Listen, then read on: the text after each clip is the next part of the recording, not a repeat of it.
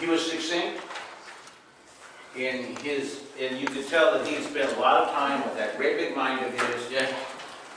He had, in his mind, he has discipleship down in, I don't know, a couple thousand easy pieces or whatever. It is very, very, very powerful, very succinct, very committed. Yeah. Especially, you know, did you hear his voice would kind of come up when he said, you know, it never said go out and make converts. Right. Yeah. Go and make disciples. So that's something we got to figure out how to do around here a better job of, ladies and gentlemen. Those that can should disciple. Those that have never been discipled need to be discipled. Amen. And we got to be ready. See, God will never bring new people into this church if we are not ready to take care of them in a manner that He approves of. Is that fair? Yep. Okay. So I think Dr. Mark said that he might be able to get us some discipleship materials. I'm certainly going to That take would be awesome for each and every one of us, right? To kind of study that and take a look at that. And we do have Pastor Carlos and Pastor Heck here as well. And I know Pastor Carlos is deep into discipleship, but I also would love Pastor Heck to be hands-on too. He's our senior pastor. So anyone else want to share anything? Yeah, and it's really good that we have to train them and then learn, and we have to baptize them quickly. You know, that's what is very important in baptism of the Holy Spirit, so that they can see the kingdom of God. Because if they are only converts to come here, and then after that they go and they didn't learn anything. But if they're gonna come, we have to train them and learn, you know, with the word of God, and then baptize it with the water and with the power of the Holy Spirit. Wherever they are, they can also be a good disciple. It's like a generation to generation, to their children, to their grandchildren, to their neighbors, or to wherever they are, so they can minister. Yeah. You know, I was touched because there's a lot of us that can be disciplers, or some of us been discipled, but you know, I think one aspect of it, you know, Brother Bobby probably knows this well enough because he's got a passion, a heart for worship. But you know, one of the pastors, Pastor Buko, was saying about to be a worship warrior. Yeah. You know, we need to be discipled and to become that worshiper. You know, not just an admirer on the side. We could admire God, yeah, you know, at a distance and still say that we believe in God. But, you know, it's a difference to become so in sync and be one in the Spirit to worship God. Yeah, worship. And then I think the last speaker was also talking about a worship warrior. Yeah, prayer warrior. Prayer warrior, right? You know, it was... I think a lot of us can probably say, you know, that small of a time. I know it's from 9 to 5 o'clock. Yeah. I felt like I wanted more. Yeah, me too. It's like I didn't want to go even But now it's time to go to work. We're here, right? So I was just thinking, man, us that were able to be touched and were able to participate, and you guys, I know you guys weren't there, but, you know, I would just love that all of us here truly believe that God has called you for such a season as this. That, you know, even a simple thing. Anybody who's discouraged, because Pastor Carlos threw it out there, he said, why do I see Sunday after Sunday the same faces looking like they're sad or defeated, or he didn't say defeated, but in our church there's a lot of that. But you know what? Knowing what we know and believing the God that we serve, anybody who's discouraged should be is no longer safe around us. Amen. Yeah. Because God gave us such a encouraging spirit. I think there's a Pastor Donnie who was talking about, man, we are not, 2 Timothy 1:7, that we don't have the spirit of fear. And she broke down what fear was, and then also, God has given us a spirit of power, meaning that we are under the power of the Spirit. Oh, love and sound mind, yeah. Yes, and then we operate now in the Spirit of God through the love of God, so that now our mind is enhanced to think like God. Amen. And I thought, wow. That's right. I was so encouraged. The Spirit just told me, hey, you know what? Go out there. You know, and then I was asking the Lord, send us the disciplers. And Lord, cause us to be that discipler. Mm. And lead us to those people that needs to be discipled. We need you ladies in this church. There are some profoundly sad and lonely ladies in this church. And we need you to step up, and be, to be with us, or just to take the ladies in ministry to a whole new level. Amen.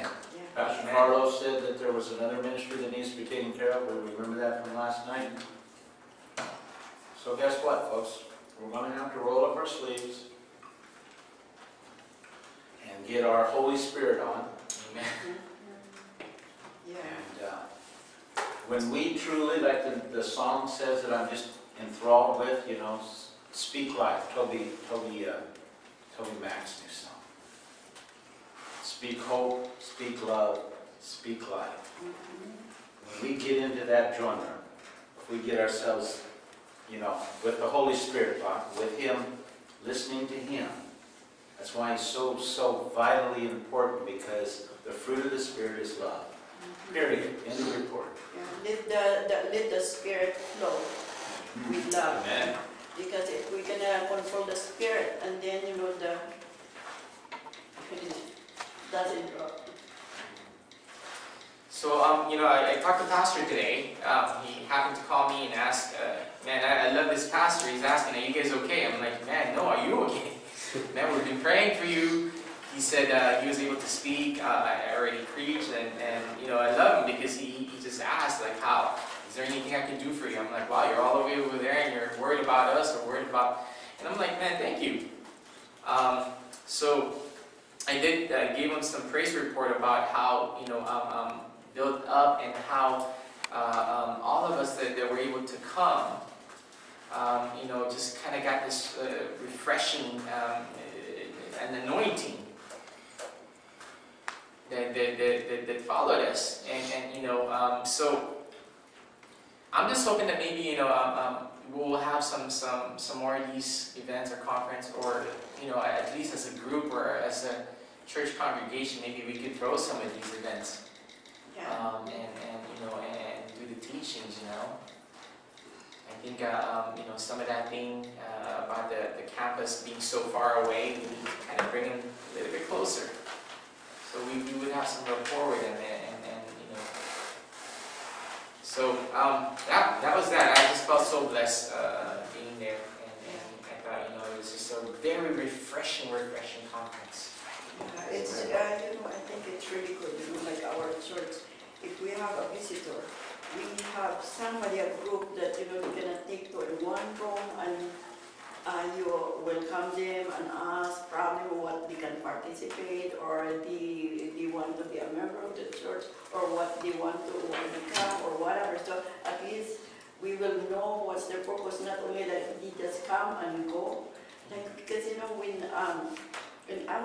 when I was going to that church, there are only 5, but suddenly they grew up so fast.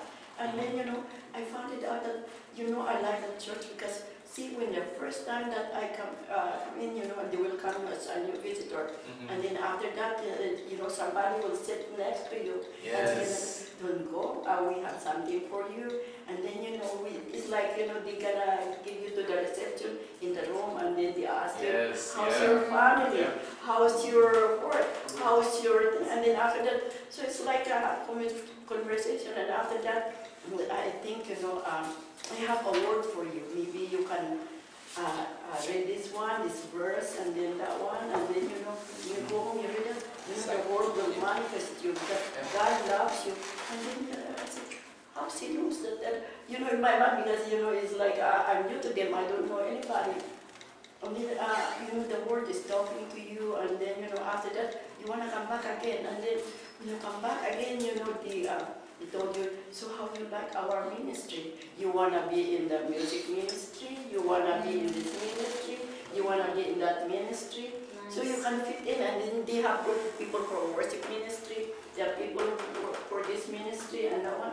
And then you just choose which one you want. I think that's what happened with us the first time we came here. It's Tito Mark and Tita Alma invited us because we are all from It's Angeles. good. They have to And then keep they're that. all here, and They then have they to- invited us here. Yeah, they have And to then, keep you know that what, one. Lynette already approaching me and said, Rosel, why don't you be in the Hawaii dancing? Yeah. Dancing thing. I said, no, but I'm just going here just Yeah. once a month. I said, no, Good, it's because okay. people And then can they get started it to all. invite us to, and then suddenly they put us to the choir too. And then it happens instead of once a month we're coming, Yeah. because we're always going to Angeles. We goes like 2 times, and then we goes 3 times, and then now we're going every Sunday. That's the technique right I there. think that's the one we can do. Yeah, Do we need to have a set schedule? You know, we have a schedule for who brings what food and whatnot on what we, do we need to divide this up and agree upon some things? You know, be taught some things, and then, so we touch some points. You know, you're the young lady you were sitting with on Sunday, Adriana.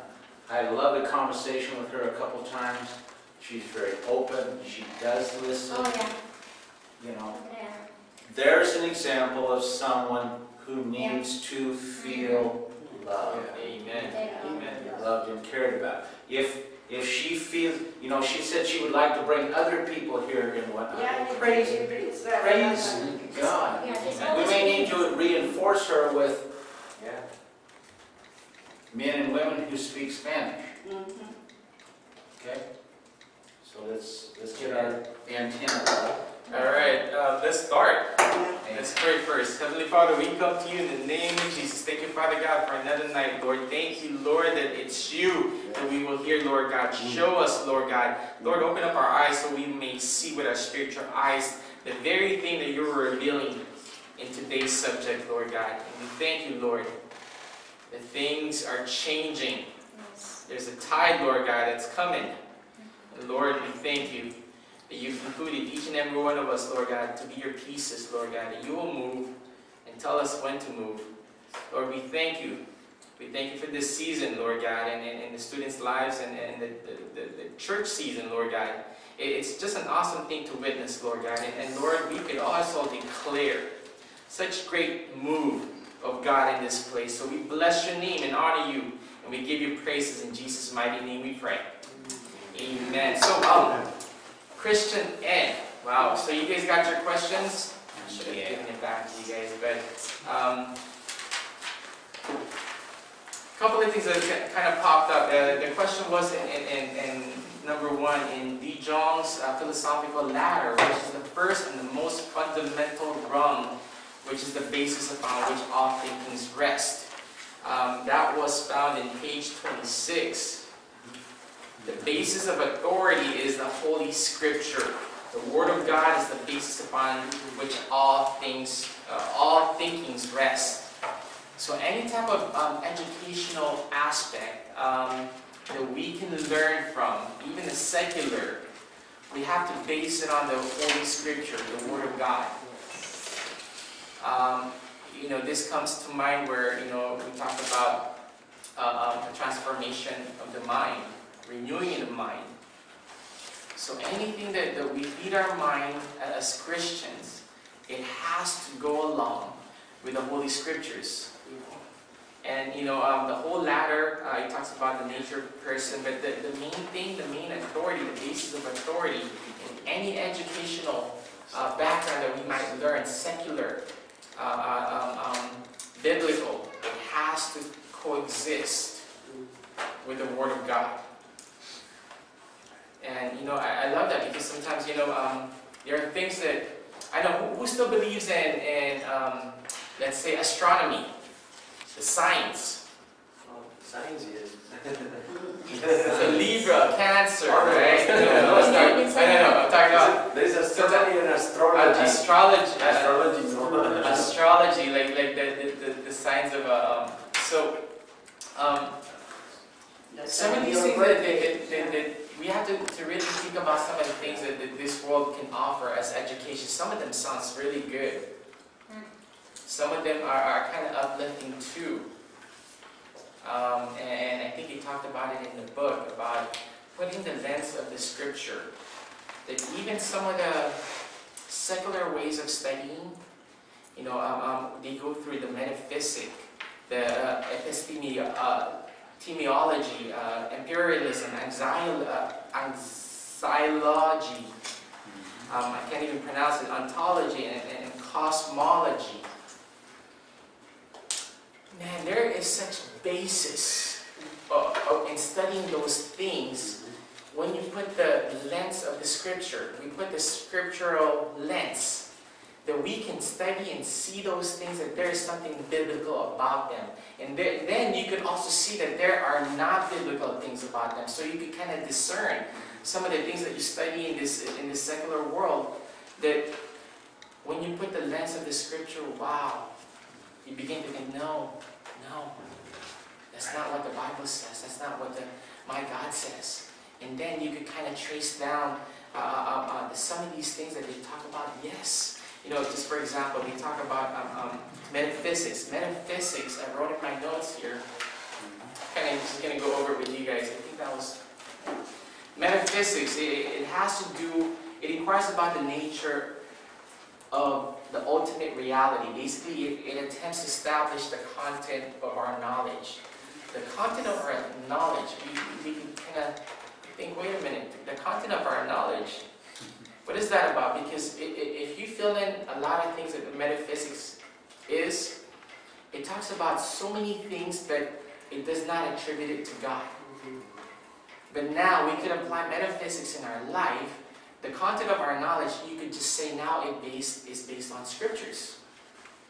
You could study metaphysics, but now you've got to put it in the context of the scriptures. And it talks about the branches of metaphysics, ontology, cosmology. Ontology is the branch of metaphysics that investigates reality.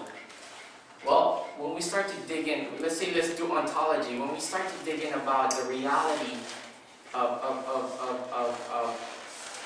knowledge, man, metaphysics will take you to different places. But if you do metaphysics in a way that, this is Christian education. Metaphysics is a secular term, but metaphysics can be used in a biblical aspect, that when you start to learn about the knowledge, ultimate reality, or about our knowledge, man, we could always look back in the scriptures about knowledge.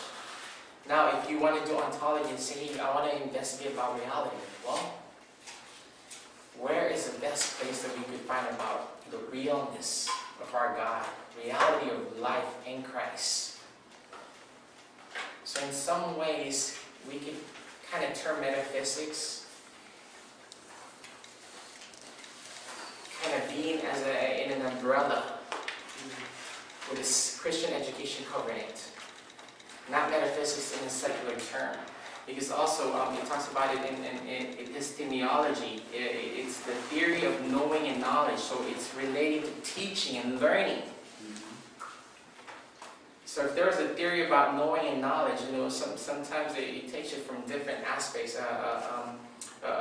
Sometimes theory of knowing and knowledge, they take you, if you go to Hindu, they'll tell you about their knowledge and how to learn and how to achieve knowledge.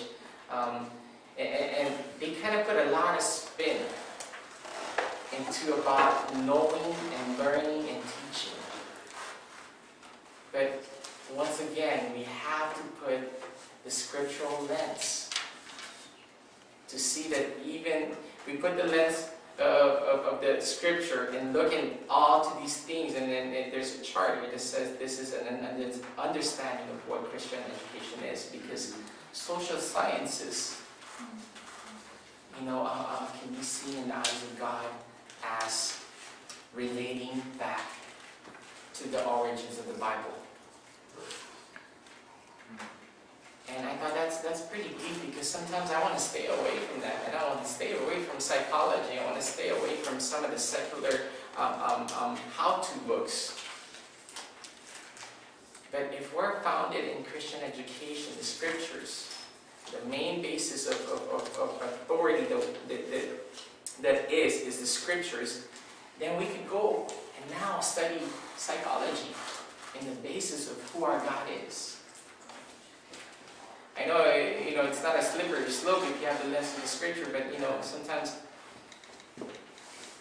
I guess some of the teachers, even the last teacher that I had was just saying, it's somewhat a slippery slope when you start to tackle, but, man, you have to be founded and know the scriptures, and then try to attain some of the knowledge that they have gained. But you could also reflect that back to what scripture is. So there's something good in all those things that those are all created by God, I believe. That we can attain knowledge and say, hey, we filter it with the scriptures, like, hey, yes. Because some of the social sciences started to evolve in the 21st century. The 20th and the 21st century. So the education that we're learning in social sciences is being more advanced and more in tune to today's society. But not all of them are correct. We need to filter it out now with the Word of God. And then the second question was, state the 7 hallmarks of Christian epistemology cited by George Knight. Sometimes the reading feels like it's a little bit dry here, but it'll get better. It's found in page 28. So he cited 7 hallmarks of a Christian epistemology, which once again is the theory of knowing and knowledge, and it's related to teaching and learning. So the way the theory of teaching and learning based on Christian epidemiology is, it says in number 1, biblical perspective is that all truth is God's truth. Wow, amen. All truth is God's truth. So in some ways, we can also find that there's truth in a secular let's say epistemology, and you would know that truth because you know that you have found that truth in the Bible. Same thing, let's say, in psychology or different social sciences. The truth of Christian revelation is true to what actually exists in the universe. So wow, can you imagine? The revelation that God gives you through the scripture, through hearing the Word of God, is true for all of the universe. Wow. Wow. That is an awesome, word there that I'm like, wow. That in all the universe, in all knowledge, that when God reveals to you through the scripture or hearing the word of scripture, that remains true and exists in all the universe. I thought, wow, that was pretty awesome. What do you guys think of that? That's pretty deep. And we know the revelation of God, when He gives it to you, it stands eternal, right? That's what the Word of God says. Now, when you believe, He said, eternally you will be mine, saved, spending the rest of your eternity with me. So the revelation that He gives you while you're on this earth is also saying eternally. It stands and exists in all the universe eternally. I'm like, wow. And then number 3, forces of evil seek to undermine the Bible, distort human reasoning, and lead individuals to rely on their own inadequate and fallen selves in the pursuit of truth. Wow. Enemy seeks to undermine the Bible. Well, yeah, it's so true. Isn't that why we need, I think you guys are with Pastor Carlos about the Holy Spirit, the ministry of the Holy Spirit. That we cannot, that we are so inadequate, that we are so fallen, that we try to pursue truth in that aspect. Good luck. I don't believe in luck, but I'm just saying that in a way that, man, there is no way that you will find truth in your inadequate and fallen selves. That yes, We need a Savior. We need the Spirit of God to teach us this truth. But we need to know that there is an enemy that will try to undermine and tell us that, you know what? Scripture is not true. Don't buy it. Don't believe it. But this is where the Spirit of truth comes in. He will tell you all truth. He'll remind you of what Jesus said in His Word. He'll bring it to your remembrance. So, I'm wondering if there's like if there's any peace in the philosopher's mind or being, you know? Are they like? Because it seems like they're always in a search for truth. yeah. It seems like they're probably not content. They're like searching, fighting God. You know, versus someone that's given themselves to the Lord. Amen. You find that peace. Right. Because they're going to keep fighting to prove their biggest obstacle is God. Trying to prove that He does not exist, that He ain't true. It's funny because, yeah, somebody who has not found God will continue to find the truth, to find something, to find. And it's an never-ending fight or struggle to keep searching, keep looking. But just like you said, when you start to surrender yourself to God through Christ Jesus, it's like, man, you just find such peace that you're like, wow. You know, as I found truth, it's like almost like the end of my search. But now He gives you this renewed mind by the power of the Spirit. That, man, the truth just gets so much bigger because it gets revealed. Just like that revelation that exists throughout the universe gets so big that, you know what, sometimes, man, I don't know if the universe can contain that knowledge because God is so big of a knowledge that He wants to impress upon us. I'm sure we can never handle all that. But God has given us enough that we can, you know, just at least know that the undermining presence of the enemy cannot wash away, cannot blot out the truth. He will try, but number 4, we only have relative grasp of the absolute truth in the universe, but yeah, that's what I was kind of getting into. You know, we don't have all of it. It's not absolute. Only God. Only God. So that's one of the truth that George Knight wanted to talk about. You know, and knowing and teaching and learning. Basically, some of these are really fundamentals that we need to really understand.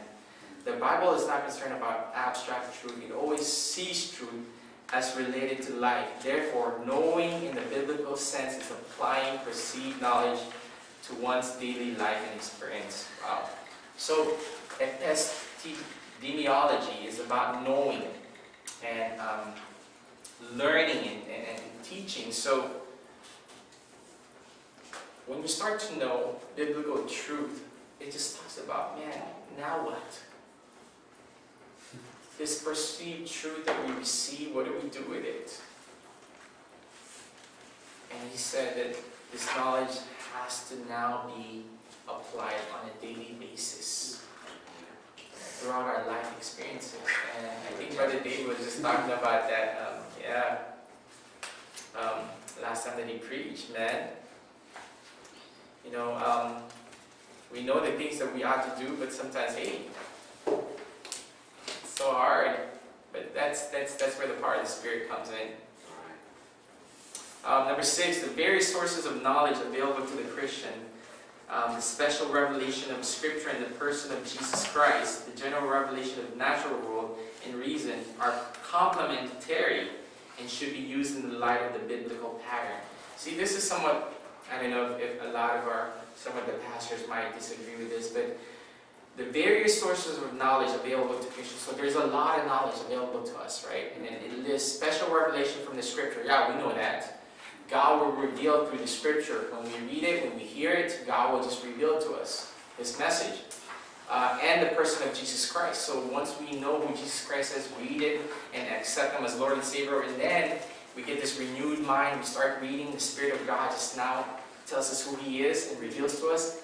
And then this is where kind of some pastors might not agree, but there are general revelation of the natural world. What do you guys think that is? General revelation of the natural world. as the Paul said, like in the natural world, God reveals Himself from the beginning. You know, like as man has no excuse because God has been revealing Himself since the creation in the natural world. So there's this creation. Yeah, There's a creation. created world, which is this natural world. And you know what? I guess sometimes it says natural, but maybe revelation of the secular world. Is that something that we can term? Because natural, secular. That there's something that God can also reveal through the secular world that we can learn from. And, you know, but then again, like I said, you have to put the lens of the scripture to know which of these revelations are true and which are not. And then also reasons. Remember, man, reason. Who wants to go by the reasons, right? But there are some reasonings that does not quote biblical verses, but are founded in biblical philosophies that are in this secular world. So I guess what the author is just trying to say, hey, you know what? All of these are open for us to learn as Christians. We could go into secular, we could go into the natural world. With the lens of the scripture, start to filter in what these biblical truths and revelation that even the natural, the secular world can reveal to us. Because any revelation or any encounter with God, which I believe are revelations, enhances us, grows our faith. So, you know, it's almost like, man, we could start walking into the secular and just have the mind of Christ to see with the eyes of the scripture. And now come in and say, hey, wow, I can come into something secular and have revelation from it. Because I have now the mind of Christ to see with the lens of the scripture. So, I thought that was quite amazing. You know, I think creation and knowledge is there to wow us and give God the glory, you know, just to like look into it, yes, take you back to God and say like, wow, Lord, wow, you know, Lord, yes. take an eye apart, you study it as a scientist, you take it apart how it works, and you're like, how did this happen, you know? Yep. And it should take you to God. So, amen. That's like the science of, you know, now that we have for example, the Hubble and all that we can see the deepest or the universe, and like we can see, wow, God created this universe is so, you know, we can, with those images we can see the wonders of this, how God created, really, that they say is millions and millions of light years, and still they haven't found the end of the universe.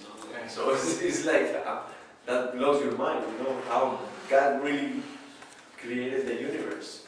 It's amazing. You begin to marvel, right? Yeah. You become to be amazed, and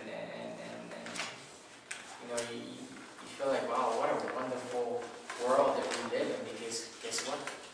We have a wonderful God that created it. And some of those things that I think we revealed in the natural aspect of it, just like, you know, some of the things that we're talking about, you know, it's amazing. Because sometimes, you know, if we didn't read about this, we didn't know about this, we weren't taught about this, it's almost like sometimes, hey, I don't want to stay in the secular, I don't want to go in the secular, I don't want to be in the natural world. But sometimes, you know what? We're here. We live in this world. We live in this world. We're not of this world, but we live in it. So there are things that God reveals to us through the secular, to the natural, and even in reasoning. Man's reasoning. there's a lot of scientists that are Christians, but they're pushed away from the other society, you know, scientist society that don't accept them because of their belief in God. But I mean, they're doing the same thing. It's just that one, you know, stays away from God and the other one serves God. And you know, the thing that they teach children. Last night I had a conversation with my stepson about, you know, that we came from monkeys, from apes. So we have that, because that's what they teach them in school. And if you don't really know the Bible, then because it is, if you type it in the computer, it's in Wikipedia, and it tells you that we came from apes. Because Charles Darwin, right? We just read that. Darwinism, On the evolution. Evolution and origins of species. You know, we can, Yeah, but that's what impacts us, because that's what we're studying right now, Christian education, because the foundation is biblical, and now it's totally around. Now it's monkeys, you know, not God. But now we're from the monkey, you know, it's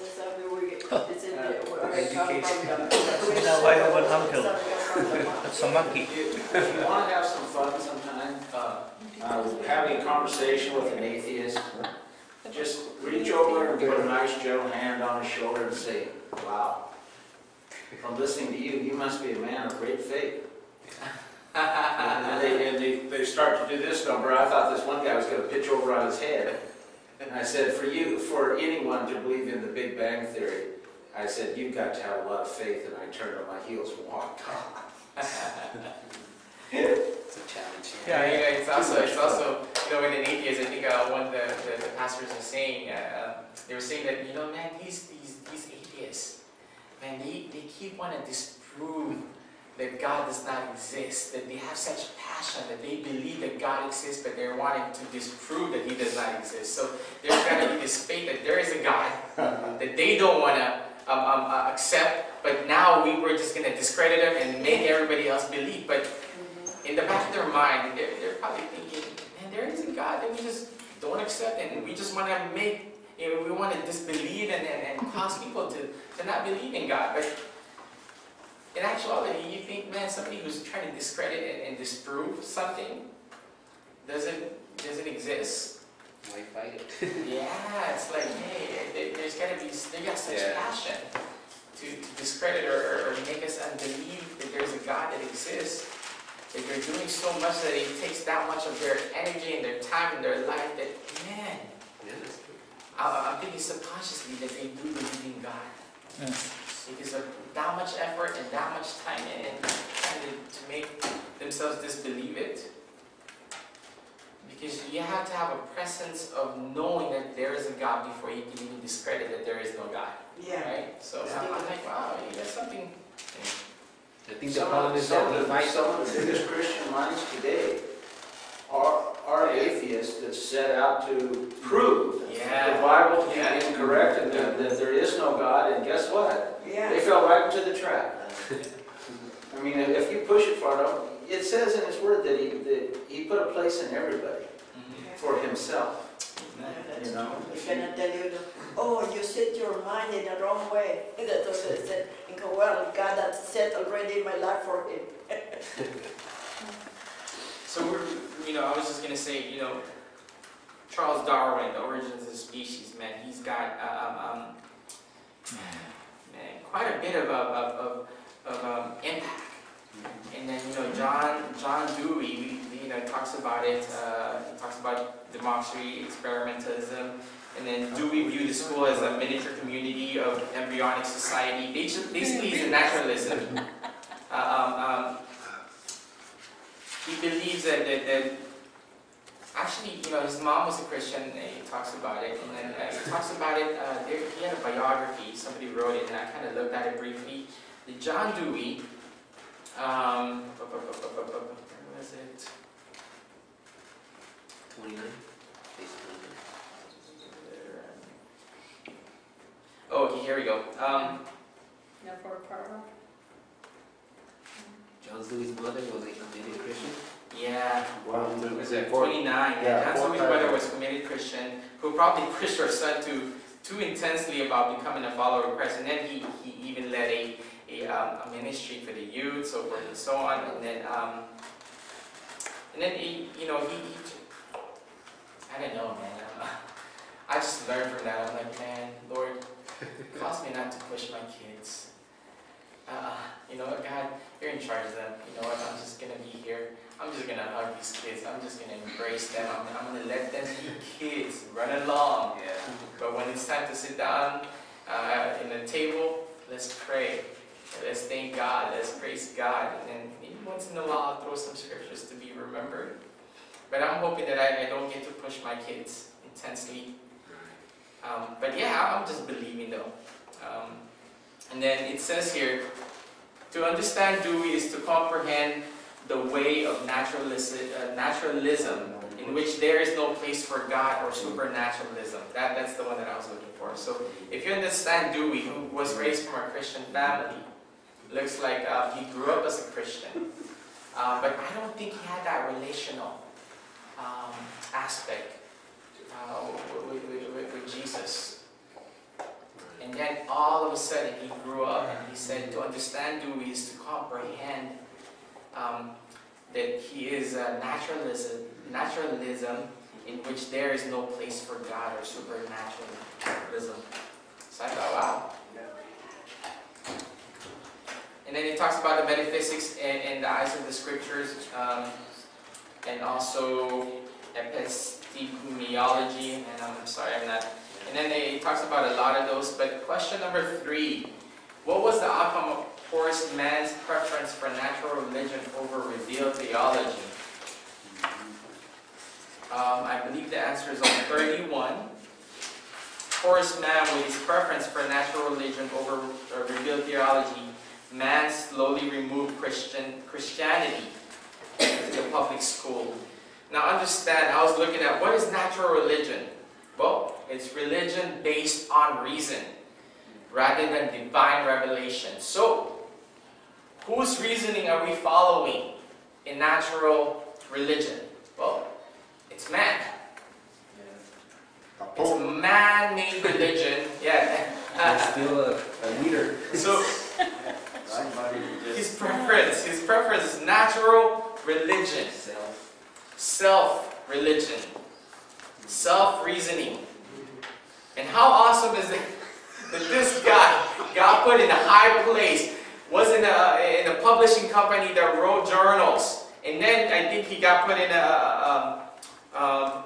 he was so influential in the public school that he started to move in a way that he thought was for God. I think that's what the book said. He was moving in a religious fashion that he thought that he was doing right.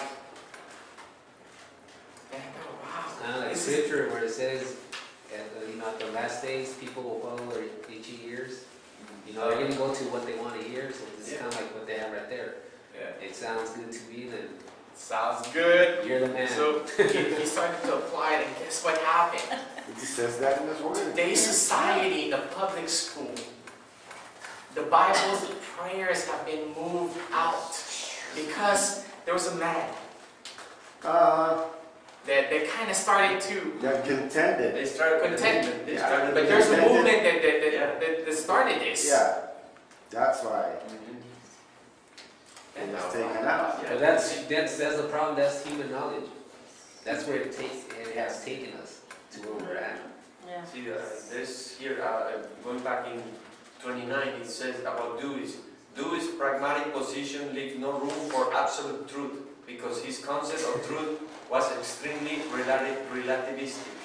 Yeah. So, no absolute truth means no word of God, no word of God, just whatever is convenient, whatever is good, that's the truth for them. For that day. Yeah. For that day. Yeah. For that day, short term. yeah. Very short term. And it says that I think so that was the advancement that he did actually. He started to remove Christianity from the That's public kinda- school. Why? It's like you're always questioning, right? Because there's no absolute truth. Yeah. Exactly. So you never find the It actually is one of these. yeah. There you go. Is this really what it is? The proverbial hamster That's the on the teenager. wheel. Right. That's what you end up being. That's how they are programmed. Wow. Romans Like my 1. wife. Romans 1:21 Questioning. says, "For even though they knew God, they did not honor Him as God or gave thanks, but they became futile in their speculation, and their foolish heart was darkened. Professing to be wise, they became fools." Yes. So that's where we're at. That's what I was about to read. It See, he said, however, this is not now Horace Mann. However, he was of the opinion that his vision was religious, even though in essence it opposed the Christian belief religion. So he thought that he was doing something good, and you know, it's foolish.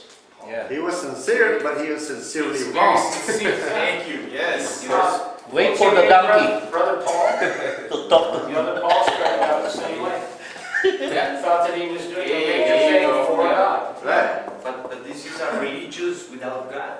This is Religion without God. without power. That's what it Passionate. says. It's a religion of the reason, of the, you know, it brings reasoning in the place of God. You know, Yeah. what the man thought is God. You know, not God, but it elevates human reasoning to the place of God. That's where we are. Kind of sad. Wow. Anyways, I think that we kind of answered which concept did John Dewey advance pertaining to the school, blah, blah, blah, blah, blah, blah. And that was in 31. Dewey advanced the concept that the school is a central agency for making sense out of life for the young. It's a sad concept. Rock on. Wow. Yeah. Making sense out of life. And who applies the education that Dewey tries to place into the young adult or the young life? You know, it's all again his belief, Yeah. his form of reasoning, and that's why, remember, the absolute basis of authority is the Holy Scripture. The Word of God is Always go back to that. how do you say, in Christian education, right?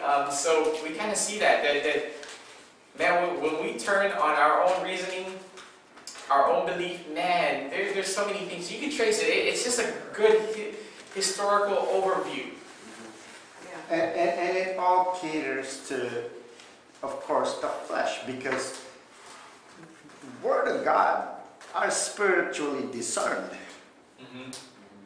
All those things that's why it caters to a lot of people that are not Because they don't saved. have the Spirit of Because God they to do discern. not have the Yes. Spirit of God to discern it. Yeah. Wow. Amen. That's really true. Like I heard somebody about the Nazis. The Nazis were very intelligent, very educated, but they didn't have God. They cannot understand. They created. I mean, they were monsters. You know. I mean, it's like you create. I said they created educated barbarians. In other words, you created, very bright, but what morals, what values are in there? No, there's no fear of God, no nothing. So imagine that what they can imagine. It's like a waste. Yeah, no fear of God. Yeah, bright mind without the fear of God. It's destruction. Yeah. Then he talks about the different philosophies here, and I know it's quite a bit. Some of these I had to reread over and over, but there are some like analytic philosophy. It talks about the desire to clarify the language and method used to communicate ideas, and there's some that are postmodernism, modernism. So I know you guys probably read that, and sometimes I don't understand all of it, but where does theology fits in? And that was almost a summary of all this. It says Christian education must avoid teaching Bible and theology as ends in themselves, reducing them to purely cognitive constructs. Remember, some of the knowledge that we need to have, yes, it has cognitive implication, because the knowledge that we learn from the Word of God hopefully is renewing our mind on a daily basis. As much as if we're reading the Word of God every day, that there's a renewing, that the Word of God starts to really just cleanse and go through us, our mind. So it's not just a cognitive constructs, meaning that it's not just something that gets placed and we're like robots where we now work through. There's something that changes in us. It's meaning it's not just head knowledge. It's not just head knowledge. It causes us to move in a way that now is based on the revelation of God, the Word of God, the will of God. Rather, studies must be designed to that students learn to think in biblical ways using theology as guide to categories of thinking. So theology is the study of God. Theology rather than educational philosophies must control Christian education. This leads us to the transformational aim in Christian education that is actualized most naturally within the context of community. Both the Old and New Testaments put particularly stress on the interactive, interpersonal aspect that provide teaching, learning situations that transform our beliefs, attitude, values, and behavioral pattern. That was in page 33, last paragraph, going on to 34. So, theology, Christian education, it says that it's meant to be interactive, interpersonal.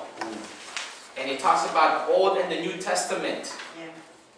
And it teaches and it causes us to learn situations that transform. Remember, the renewing, transform our beliefs, our thoughts, what we perceive, our attitudes, the way we act, the way we move, the way we talk, our values, our morals needs to conform now